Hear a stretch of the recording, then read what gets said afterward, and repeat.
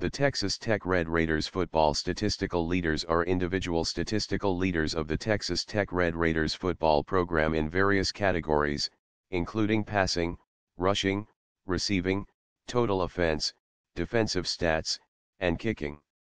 Within those areas, the lists identify single game, single season and career leaders. The Red Raiders represent Texas Tech University in the NCAA's Big 12 Conference. These lists are dominated by more recent players for several reasons. Since 1950, seasons have increased from 9 games to 10, 11, and then 12 games in length. The NCAA didn't allow freshmen to play varsity football until 1972, with the exception of the World War II years, allowing players to have 4-year careers. Bowl games only began counting towards single season and career statistics in 2002. The Red Raiders have played in a bowl game in all but 2 seasons since 2002.